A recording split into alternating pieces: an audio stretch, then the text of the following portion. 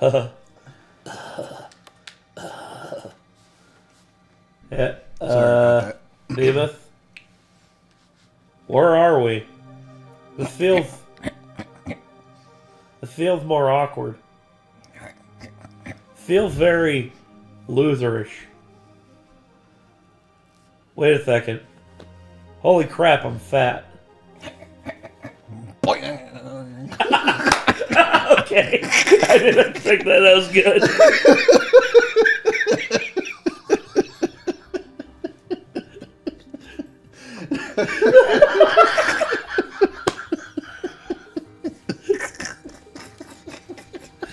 God dang it. I missed an opportunity right there. As soon as you went, boy, I should have gone.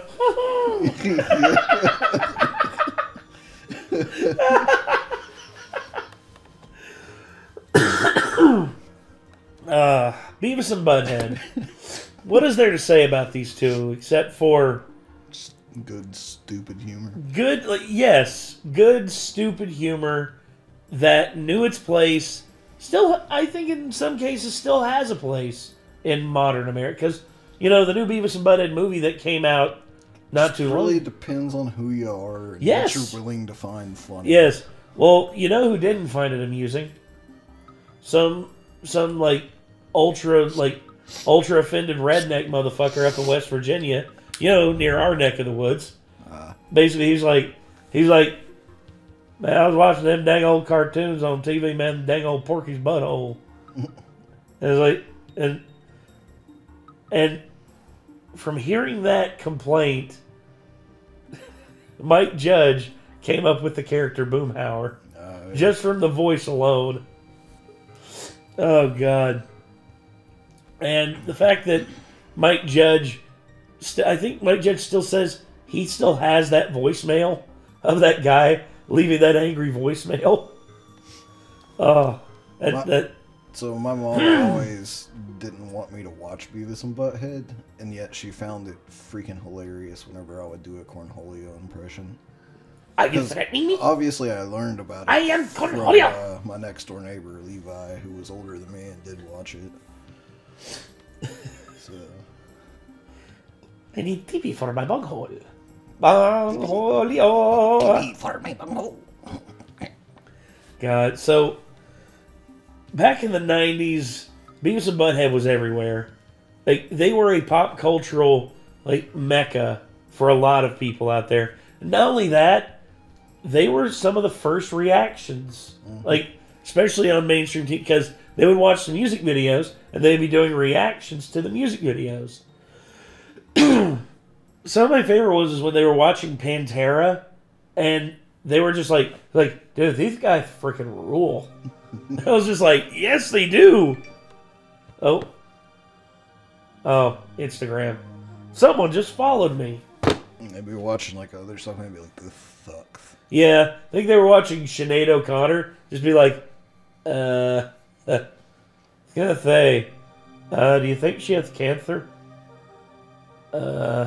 Like, God. Considering that Sinead O'Connor's dead now, it's kind of sad, but oh well. It is what it is. So, Beavis and Butthead Do America. The first feature-length film starring Beavis and Butthead. And I couldn't believe how good it was.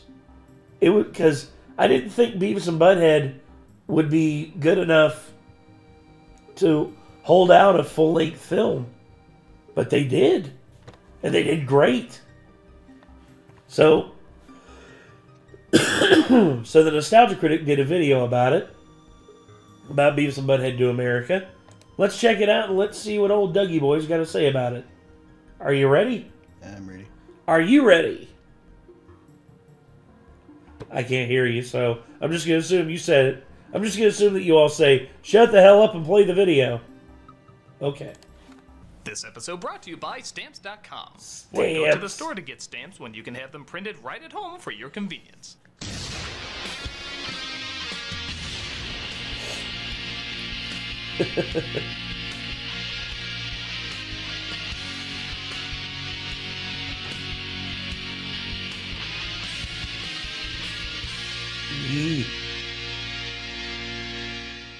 I still don't understand their intro credit sequence because they have all these people that I never see.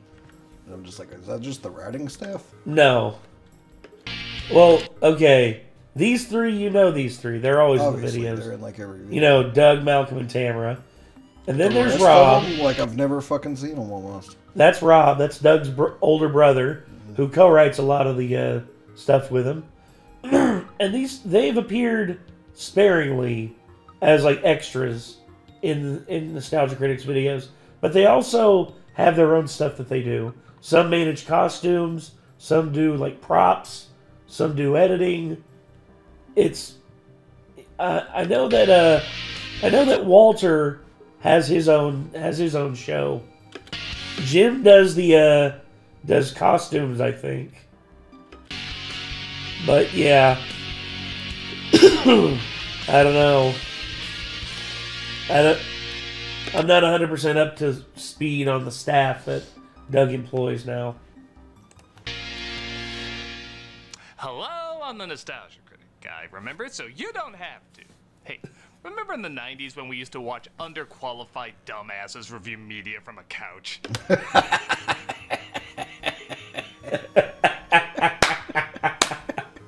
Oh, that's a call out on multiple levels. Yeah, I know. Calling himself out, he's calling Beavis and Butthead out, he's calling us out. Exactly. Oh, I love it. I love it so much. Oh, that's meta as fuck. This is the movie.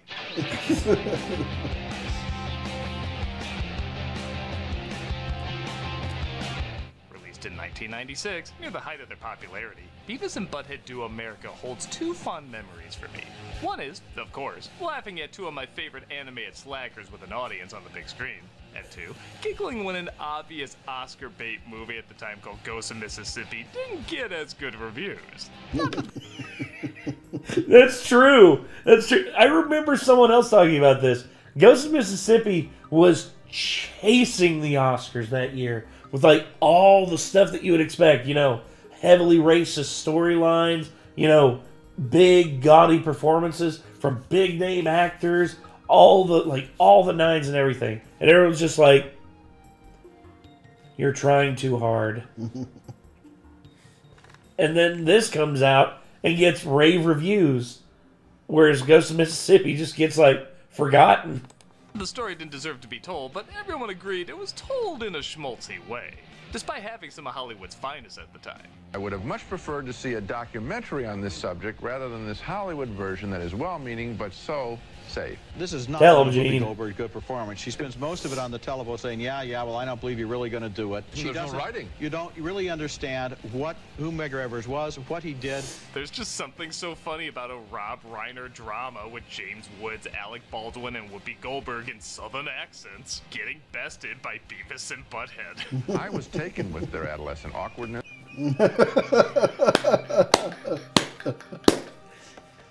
Bravado and vulnerability. I think there was satire of this kind of couch potato, disaffected attitude. Most people thought this was going to be a film written by simpletons for simpletons about simpletons. But in fact, it was a film written by smart people for most people, but yes, still about simpletons. But the truth is, Beavis and Butthead were so celebrated at the time by their young That's audience. the thing, is Mike Judge is not at all a bad comedy writer. You can No, tell. You Judge can is tell from King of the hilarious. Hill.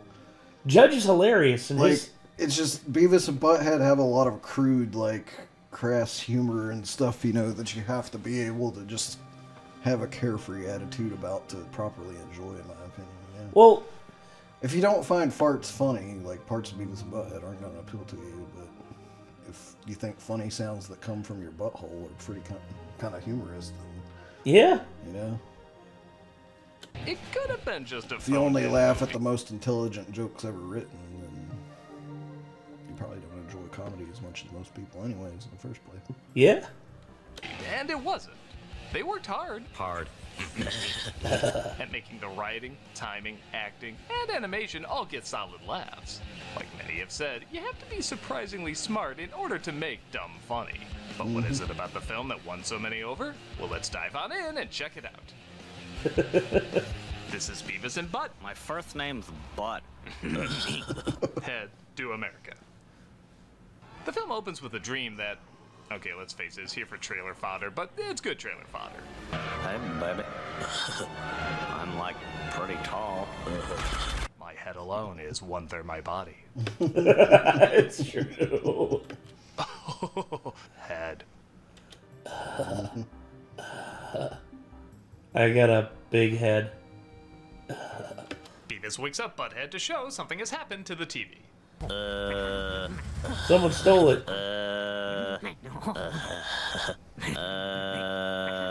One of the interesting things is in the Siskel and Ebert This sucks more than anything has ever sucked before. review. Siskel swore the director of the movie was trying to help Butthead figure out what happened. This clever scene where the film's director actually tries to help the boys figure out that their missing television set has been stolen. This is clever. I think more likely this is just his point of view putting together what happened, but again, that's what's so great about getting a different take. Yeah. Look at it from an equally funny way you never thought of before. This sucks more than anything that has ever sucked before.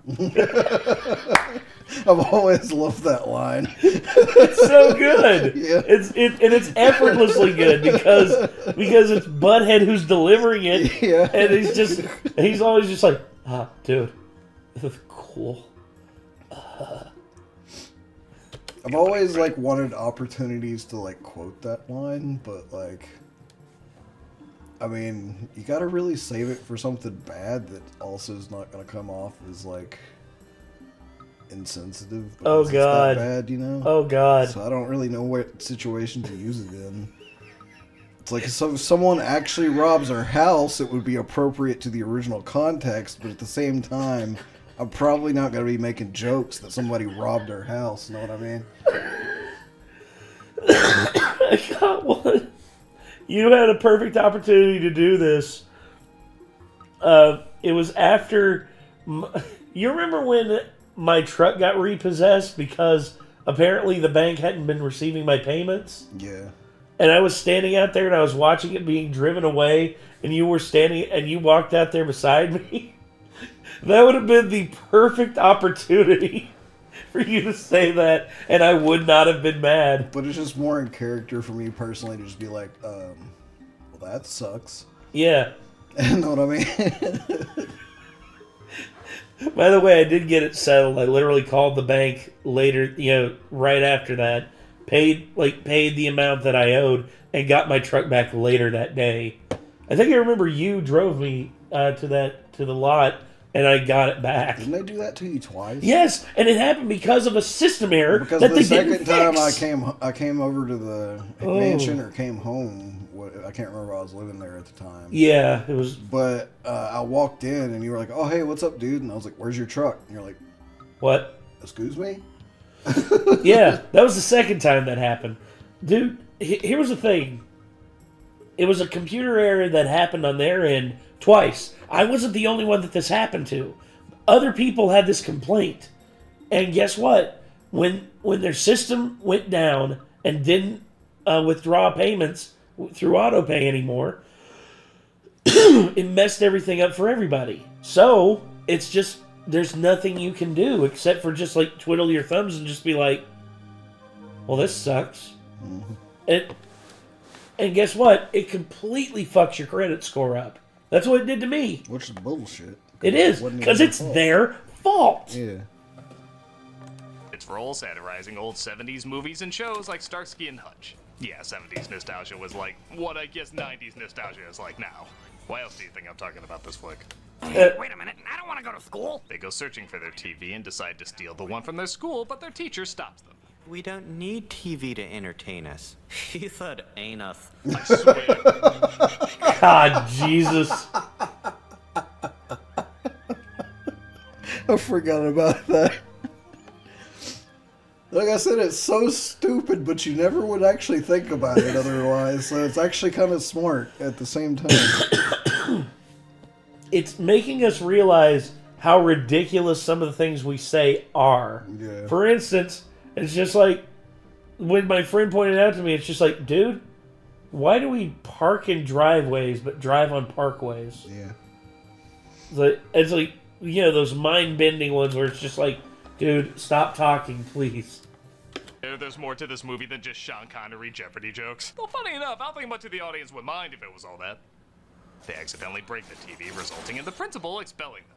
Beavis and Butthead, you're both expelled! That's code for yeah, small jokes are boring in a big animated film. King of the Hill prototypes, however? You know, the most important thing you can have on a camper is a good butane regulator. My dad says butane's bastard gas. I knew you were going to say it. I knew. As soon as he said butane, I knew I had to pause because I knew that on cue. Butane, huh? Why do I feel like Tom Anderson and Daria in this are in the same neighborhood as Elaine's Bizarro friends? This crab is warm! They end up breaking Tom's TV too, and they stumble across a hotel where I'm very thankful the censors said they get an R if they show the principal's bare ass. Not that I think showing a bare ass constitutes that, but showing his bare ass I think does. Ugh. They go to another hotel room where a criminal named Muddy, voiced by Bruce Willis, confuses Beavis and Butthead for assassins. Yeah, this old shtick. I'll pay you 10 grand plus expenses, all payable after you do her. Yeah. Are they gonna get the secret government device that'll destroy the world too? The X5 unit is a new top-secret biological weapon. Okay, this isn't the most original story, especially at that time, but what makes it unique are the leads. These plot points are usually used in liar reveal stories where we're supposed to love the clumsy liar and relate to them when they sulk in the third act after the truth comes out. That's not how Beavis and Butthead works, though. No. They're so dim and self-centered, it doesn't care if you like them. In fact, it's funnier if you don't. Any questions so far? Does she have big hooters? Yeah, you guys are funny. Let's have a drink on it, eh? Also, I find it hilarious that Bruce Willis and Demi Moore, who I think were married at the time, voices the two people trying to kill each other. And then they got divorced. Oh, gosh. And the fact that Bruce Willis, as of now, because of his mental illness, can't remember who Demi Moore is, that's kind of sad. Yeah. But, hey, at least they have this. Comes from what a satirical take on Gen X it is, and how the rest of the world can't comprehend anyone being so stupid, so they confuse them for being masterminds. There's no moral, just laughs. And with so many comedies hammering in an obvious lesson nowadays, sometimes just a good laugh is really welcomed. Don't let me down. They confuse assassinating Muddy's wife for having sex with her, and they happily agree to take a flight to Vegas to see her. Yeah, Vegas was also a pretty big trope at the time. Are you two heading for Las Vegas? We're gonna score. The lady they sit next to on the flight is played by comedy legend Cloris Leachman. I love how holy shit, really? Actually, I think Vegas stayed a trope in things for like the next decade as well. I think the last film that made Vegas cool was The Hangover. I think that was it. Did Casino Royale come out after that? No. That was before that. Well, Casino Royale was Montenegro. That wasn't Vegas. Oh, right. Yeah, okay. Never mind. But yeah, no, there was Rainbow Six Vegas that came out on like the PS3 era. Yeah, that was like 2010 to 2012, I think. When those two games came out. When did Fear and Loathing come out? 95, 96. Okay, yeah, so that was also a 90s era Vegas thing. Dan, one word. I'm mostly gonna be doing the slots. They have a lot of sluts in Las Vegas. You won't know where to begin. Whoa, in a strange, perverted way, it's almost wholesome. It's so nice to meet young men who are so well-mannered. Ironically, they reveal later she was talking about sluts. Nice. The old lady mishears that Beavis is tired, so she gives him a ton of her caffeine pills, resulting in hijinks that wouldn't fly in a plane then, and let's just say really wouldn't fly in a plane now. No, this is pre-9/11. There would have been like 5 federal marshals tackling their asses as soon as they stood up and just started yelling. Yeah, he would have been duct taped to the ceiling really quickly. Yes. Ow. I am Cornholio. I am Cornholio. For me, just the non sequitur that leads to that literally is just like all like dead silent. Then all of a sudden, just focus the front of the plane. And just like, I am Cornholio. It was so good. The juxtaposition was perfect. I need picata for my bunghole. Are you threatening me? My bunghole will not wait. One roll of duct tape later. Yeah, that's literally what you said. Yep. One bloodstained window later. They eventually land, confusing the limo driver for a blind man, and I guess that's not R-worthy because butt's in his name. I don't know. And they realize the ride is for them.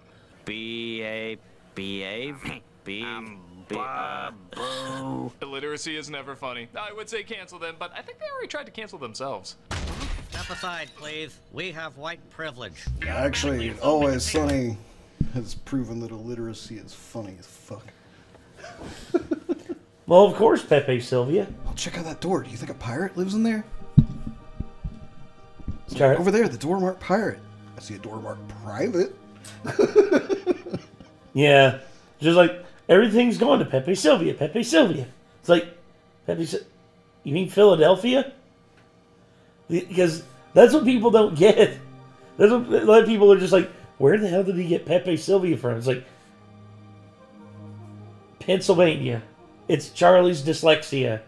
The dude literally is just like, he would look at this shirt right here. So every morning when we open, I go in and I turn on the bright Coors sign so that people can see we got ice cold Coors. That sign does not say Coors. Come outside. Come outside. Close, Charlie. It says close. It's like, well, yeah, it's kind of hard to read from the... You can't read it from the outside. I love it so much. Yeah. Your illiteracy has screwed us once again. Yeah. Like, he'd read the Beavis' shirt as medical. Yeah, prize.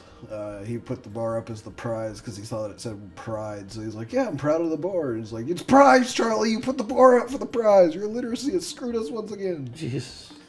We want, and we don't have to worry about the police. What's that Hannibal Lecter line? The world's more interesting with them in it. Yes. Back at the motel, Muddy discovers the true assassins, who are also the guys who stole the TV. It's a clever tie-in. And he's so pissed, he decides to do the job himself. Just leave it. Worthless piece of crap.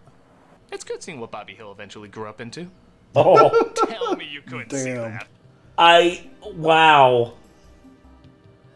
I can't believe that. That's actually, it's eerie.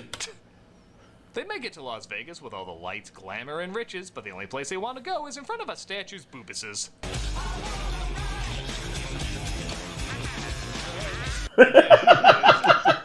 Also, the Red Hot Chili Peppers cover of Love Roller Coaster here is fire.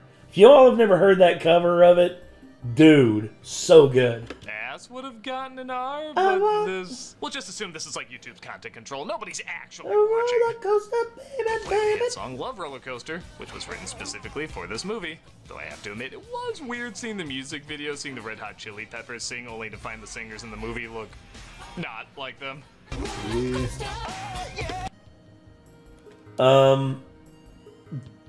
Hold on. Need to make sure I heard that right. Really watching. They play the hit song Love Roller Coaster, which was written specifically for this movie. The Ohio Players wrote Love Roller Coaster back in the 1970s, Doug. He might mean the cover was written specifically for the movie. Yeah. Yeah, it was written in 1975. But the cover was issued just for this song, just for this movie. That's probably what he meant. Yeah. Just a little kerfuffle on that. Though I have to admit, it was weird seeing the music video, seeing the... Also, this is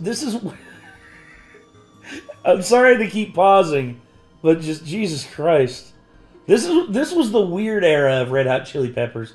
This was after John Frusciante left, and in his place was Dave Navarro from Jane's Addiction. And for the life of me, I still can't believe Dave Navarro was part of the Red Hot Chili Peppers. I still can't. The Red Hot Chili Peppers sing, only to find the singers in the movie look not like them.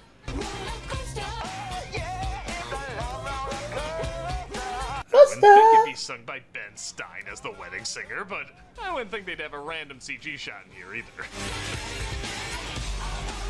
Yeah, I think that was like a weird requirement in hand-drawn films at the time. Like, every flick had to have at least one CG shot. Yeah. Because I swear it's almost working in reverse nowadays. They get to their rooms and stumble across their target named Dallas, played by Demi Moore. I'll double it. I'll pay you 20 if you go back there and do him. You want us to do a guy? Maybe if we close our eyes and pretend he's a chick. Please don't spoil the sequel.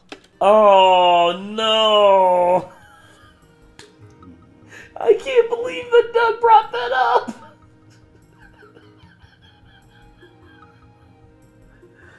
Yes, that's a real thing. I wish it wasn't. She's one of the few people that puts together these two are dumbasses, but once she sees the police are on their way, she puts the government MacGuffin in Beavis' pants and tells them to meet her in Washington, D.C. via bus tour. I want you to take the bus to Washington, D.C. You're gonna make a whole lot of money, and I'm gonna give you everything. Including the strategy guide to your own game. Seriously, there's no way to beat this game without it. That's true. A game was impossible. Hey, I'm giving a shout Hey. out to one of my favorite members of the Channel Awesome crew, Buster. Hey. I do half the things I do without Hey, what about Chaplin? Come on. Buster, the most photogenic cat that loves to be filmed. Look at that. Look how much he loves it. Because when every person and or cat, moment, and penny counts in your business, you can't afford to take any of them for granted. Stamps.com gets that because for the last 25 years, they've been helping businesses. Yes, he is. time and And he's the anti-Vega.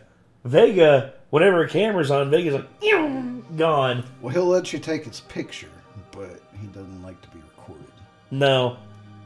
He thinks that video camera is still a kiddie slow.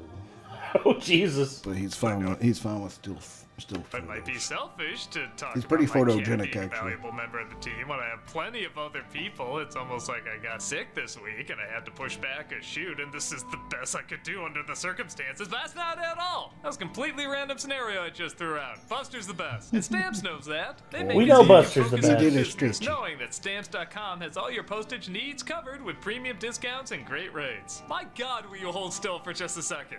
Well, you're never in videos. With Stamps.com, all you need is a computer and printer. They even send you a free scale, so you'll have everything you need to get started. If you need a package pickup, you can easily schedule it through your Stamps.com dashboard. And if you sell products online, Stamps.com seamlessly connects with every major marketplace and shopping cart. Behind the chair, huh? We're doing this? Is this how you show you love me? Well, I love you too, you little son of a Buster, everybody! Running a business isn't cheap. Neither are cat obedience schools, especially when it comes to fulfilling orders for your customers. Luckily, Stamps.com has huge carrier discounts, up to 84% off USPS and UPS rates. Plus, Stamps.com automatically tells you your cheapest and Stamps. fastest shipping options. Oh, are you gracing us with your presence, Your Majesty? Aw, Thank you. Yeah, go over look there, at that just baby. anywhere away from the camera. That's what I want you to do. Brilliant. For 25 years, Stamps.com has been... Yeah, it's just like every time.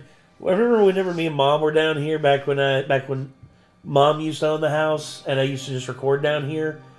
Her cats would come down here. Juno would come down here, and Juno would like hop up on the back of the couch and would like be rubbing up against us and everything. And then Juno would just like turn her butt towards the camera, as if to be like, "Look at it, look at my butthole." and indispensable for over 1 million businesses. Get access to USPS and UPS services you need right from your computer anytime, day or night. No lines, no traffic, no waiting. Okay, this is nice. You like rubbing up against my hand? That's cute. Yeah. Okay, we can work with this. This is all right. You want There's to a know cute about the special baby. deal, Buster? Of course you don't, because you're the worst. Set up your business Oh, for success come on, when you can Doug. start with Stamps.com today. Sign up at Stamps.com/nostalgia for a special offer that includes a 4-week free trial, plus free postage, and a free digital scale. No long-term commitments or contracts. Just go to Stamps.com/nostalgia. All right, stop it. Stop it. Stop it. Why do you have to be this way? I think I hate Buster. No. No, you don't. He's too fluffy to hate. Doug, don't say that. Buster's a sweet baby. That's a good way to do an ad, though. Yes, it is. The kitty kept me interested. Doug plays God of War for the first time every Friday on Twitch. We also have Yeah. content 5 days a week. Hope to see you there.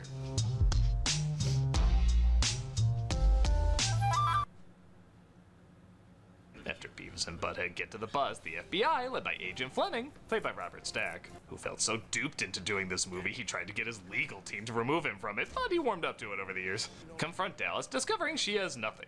So, are you gonna tell us where it is, or am I gonna have to have Agent Hurley over there give you another cavity search? This will be one of the funniest running jokes in the movie. It is. It is hands down one of the... Because, eventually every interaction with him is going to end with, you want her to give you a cavity search? And it's like, it doesn't matter which character it is, you just know. Actually, I love the one that he does later. He's just like, cavity search, sir? Don't stop until you feel teeth. It's like, oh, Jesus. Everything about this character is straight-laced, no humor, all serious, except for this one phenomenally bizarre character trait. Did you give him a full cavity search? I want full cavity searches. Full cavity searches all around. Get this cup. Vega cavity search. Bork. Cavity search. Deep and hard. Imagine why Stack would want his name removed from this. Oh, come on. By the Hoover Dam, where they push all the buttons, messing with the city's power, releases some of the water, and worst of all, makes a dam pun. Is this a goddamn?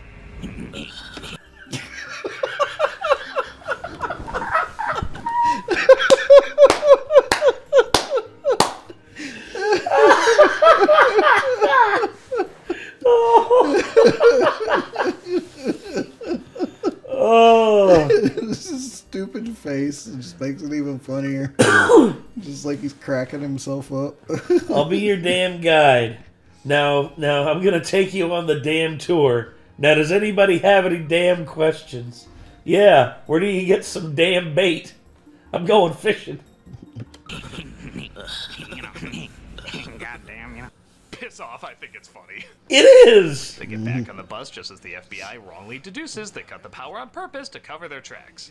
Okay, people. So right now, these are the most dangerous men in America.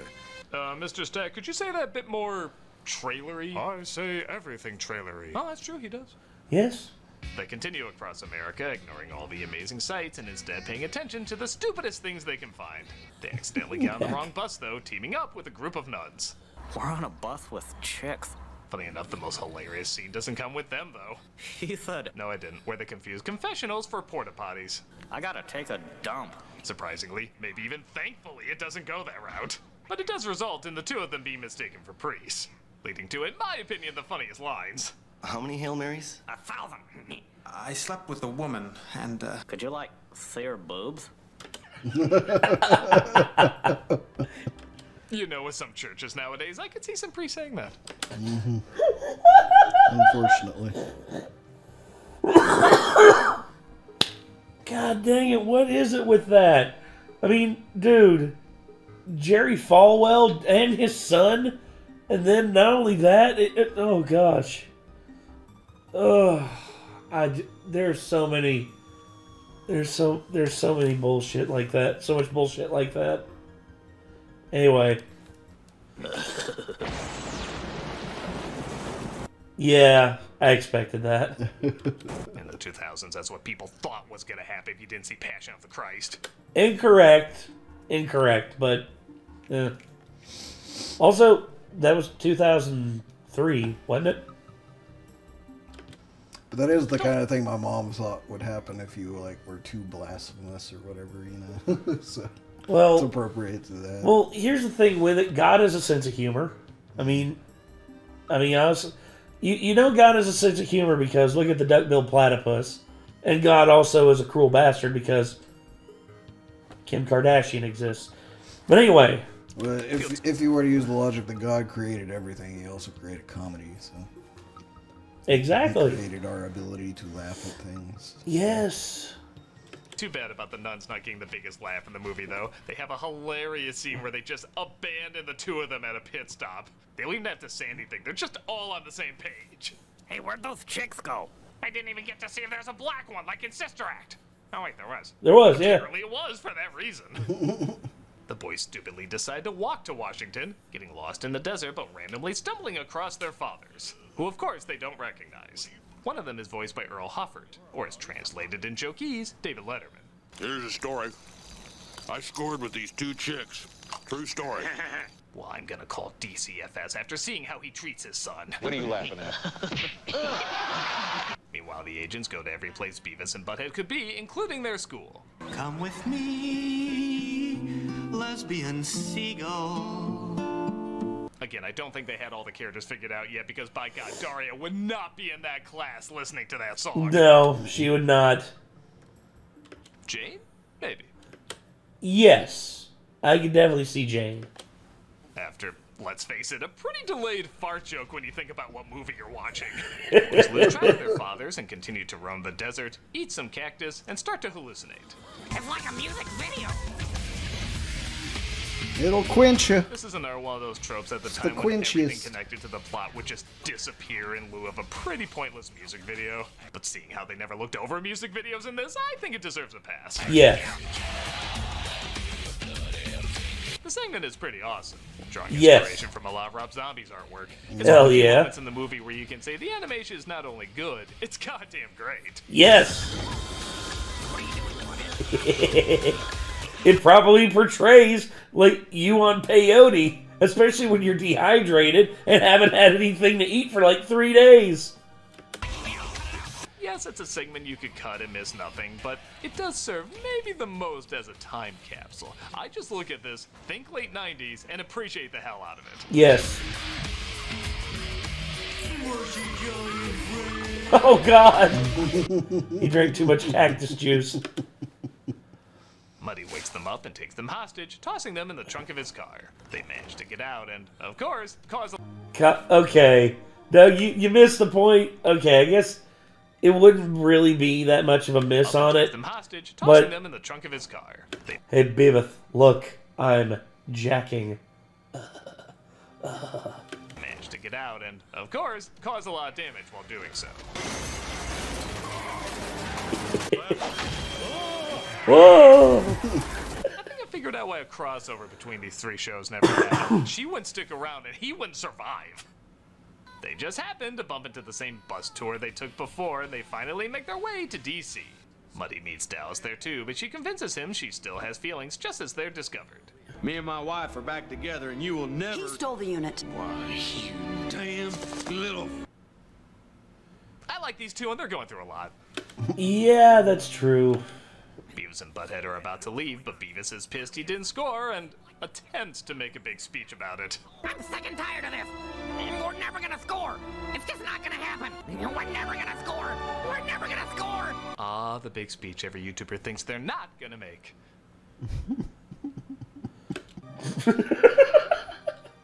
Oh, shit. We gotta have to fix that. He tries to calm down by having more of the old lady's medicine, once again causing him to go full cornholio. Yes, Mr. President. I am Cornholio. My bunghole, it goes... Admit it, you know at least 2 presidents have made a call like that.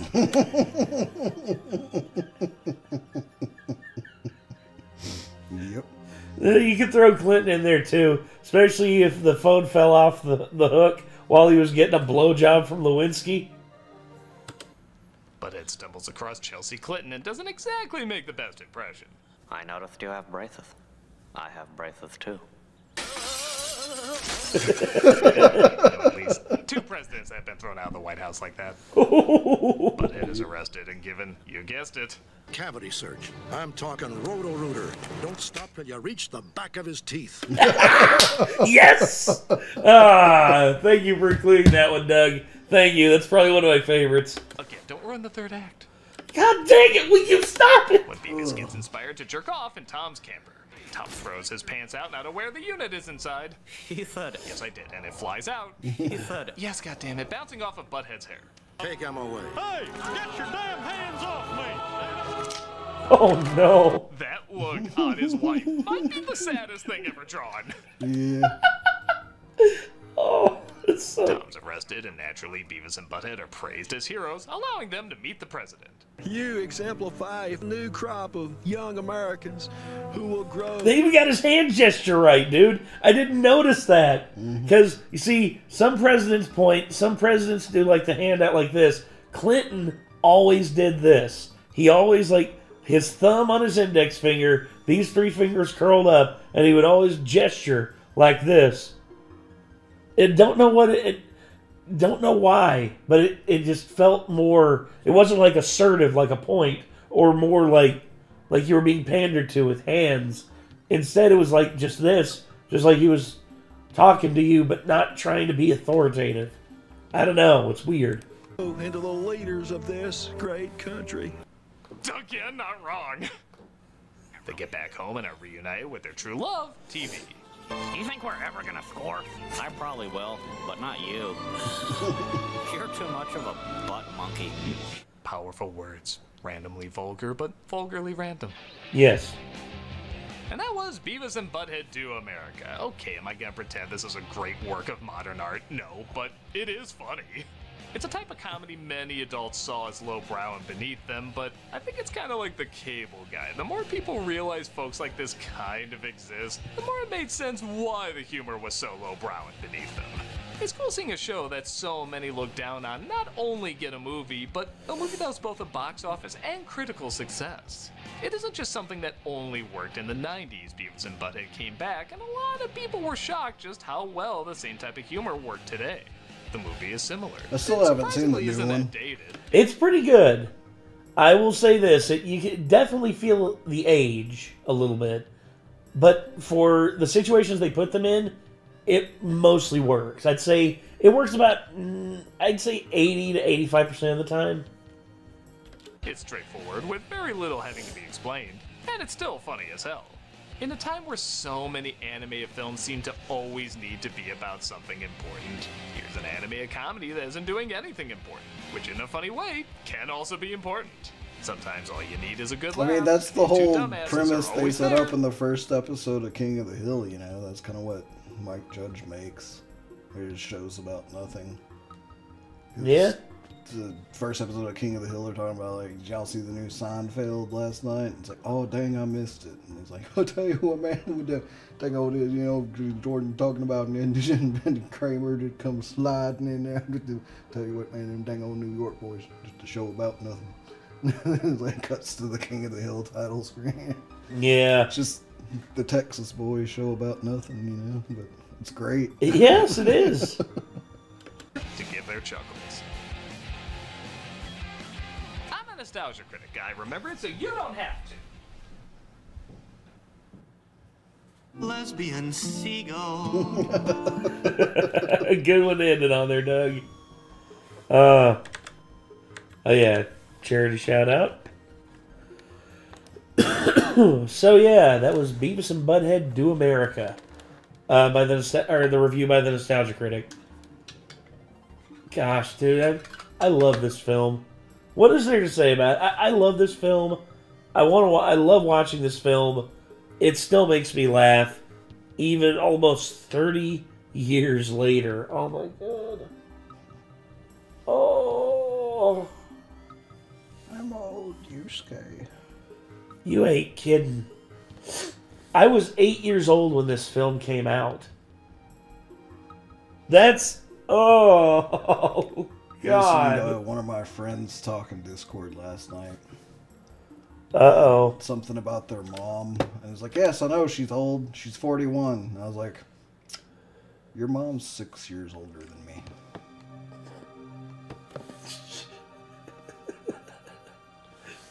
What did he say? It was just like, damn.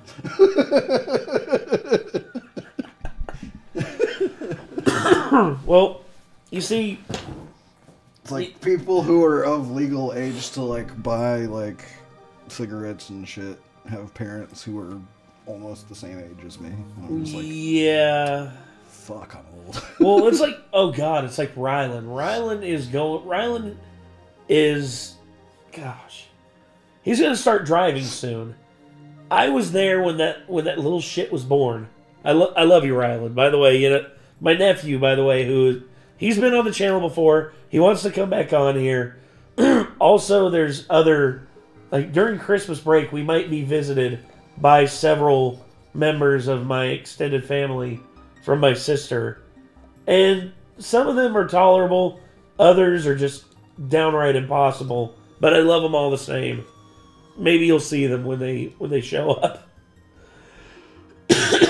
But yeah, it's like I hear these kids talking nowadays, be like, wow, I was talking to this person the other day. Yeah, they were 20, and they were talking about stuff, and I just couldn't help but just thinking about how old they were.